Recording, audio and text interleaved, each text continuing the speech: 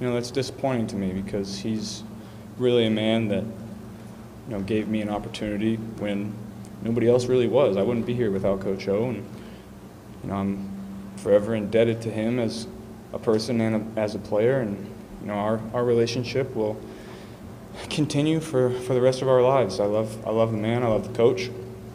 They haven't been winning as many games as I know they would like, but we did just win a national championship 2 years ago. So 2 years ago, we as a college football fan watched one of the most magical seasons in college football. The 2019 LSU Tigers had it all in high-flying offense, a stud quarterback, a young, innovative offensive coordinator, and a high-energy, fast-talking players coach in Coach Ed Orgeron. That 2019 LSU team would have an undefeated season, national championship, and to some, it will go down as the best team ever assembled. Although that was only 2 years ago, because of the lack of success since then and other factors, it's been reported that today, this 2021 season will be the last season for Coach O at LSU. Now, some people may think, wait, hold up. LSU just came off their biggest win of the season over a ranked Florida Gators team, defeating them 49-42. But according to several reports, Coach O and LSU came to an agreement before the Florida game to part ways. Today, I want to talk about why LSU decided to part ways with Coach O. Being an outsider looking in, I was thinking, damn, this man just won a championship 2 years ago.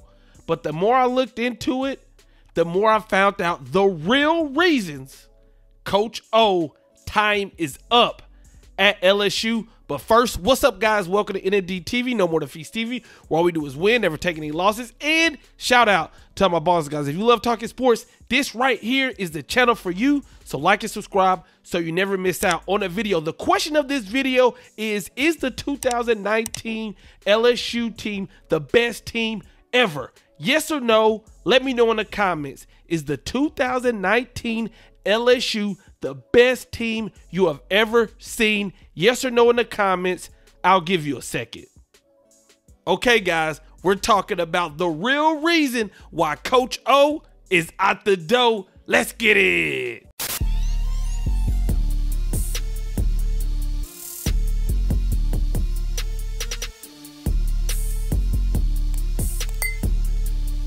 Today, the LSU Tigers made it official and let everyone know that this is the last year for Coach O and he'll be out as the head coach. There's a lot of reasons to why this happened, and that's what we're going to talk about today. Let's dive right into it. Reason number one is lack of success. That's no surprise to anybody watching this video.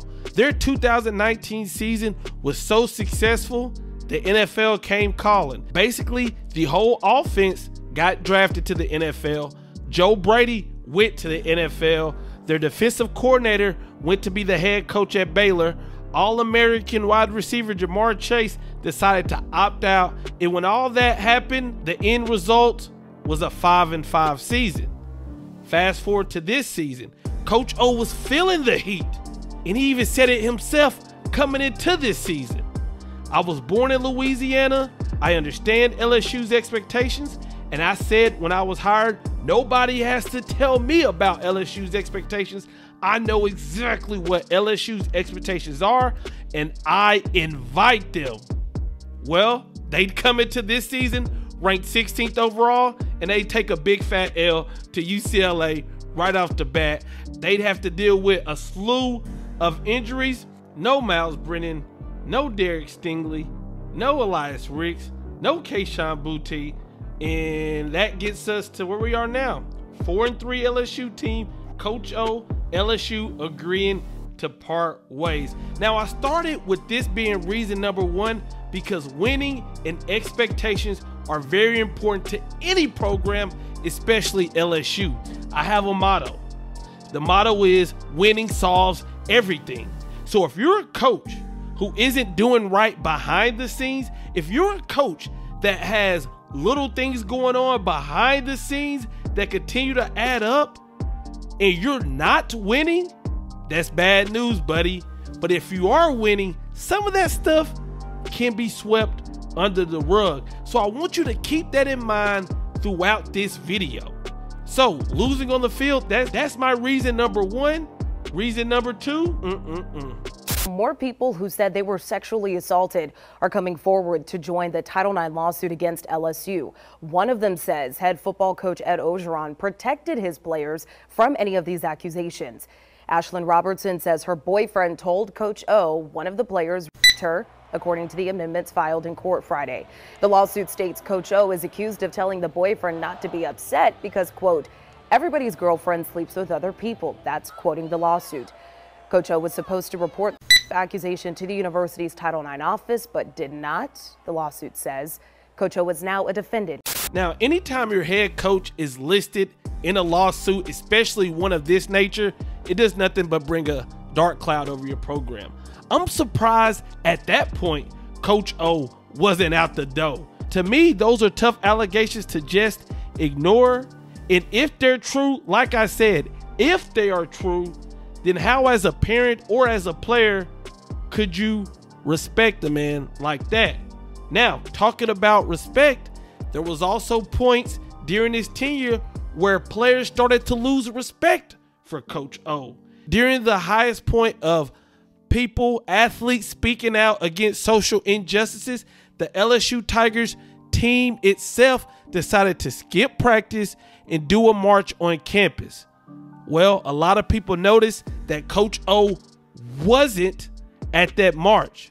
And that day, that became a huge headline. You saw it in articles, you saw it online. Coach O doesn't support his players marching for social injustice. Now, Coach O would end up speaking his piece, giving his side, and he said, look, I didn't even know that they were going on a march.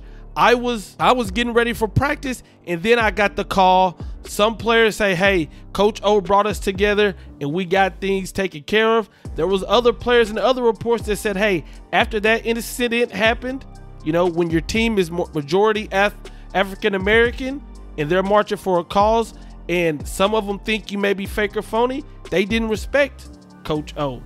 But hey, like I said, long as you keep winning, you can sweep things under the rug, right? So far we've talked about reason number one, losing on the field. Reason number two, being listed in that lawsuit. And reason number three, losing some of the locker room, losing some of the respect of your players.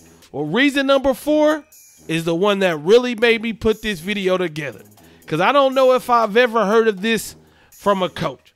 Now, according to several reports, after Coach O won the championship, he got a divorce with his longtime wife.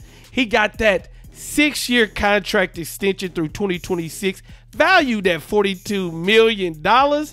And the last thing he needed to complete the clean sweep, he needed some ladies. He needed some breezies on the side. Now, look, there ain't nothing wrong with having, you know, some little, you know, you work hard, you want a beautiful ladies by your side, especially if you're divorced.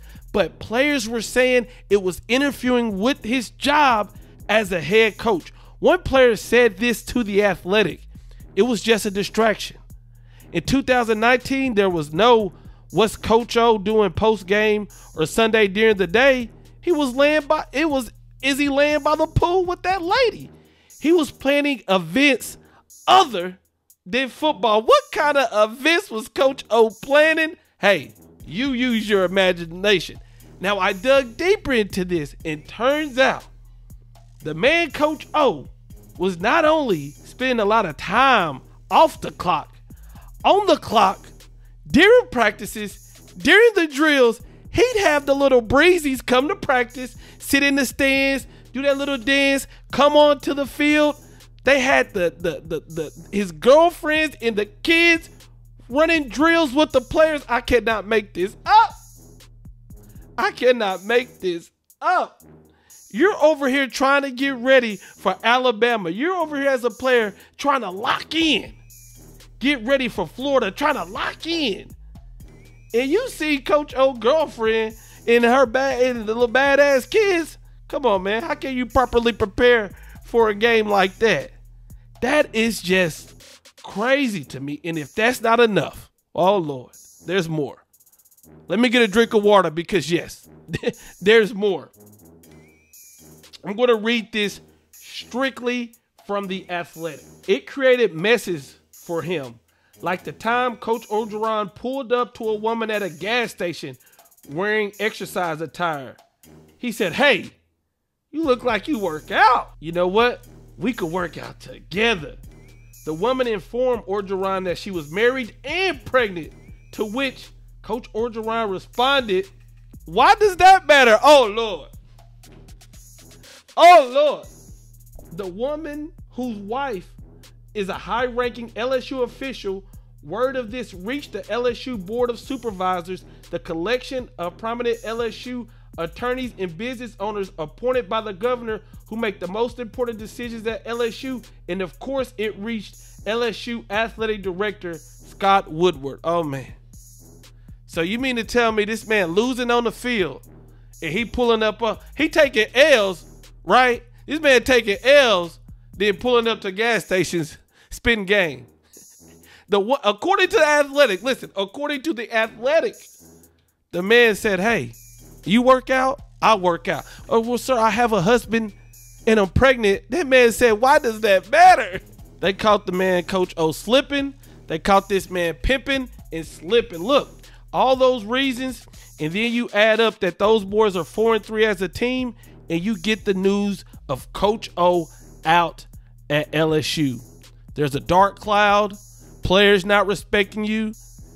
You're hitting on women who's married to people who represent this school. You got kids and girlfriends at the practices. Like I said, guys, I promise you, if Coach O was winning, you probably wouldn't hear most of this stuff, because winning solves it all. But when you don't win, these are the type of things you hear. And for all those reasons together, that's the real reason that Coach O is out the door.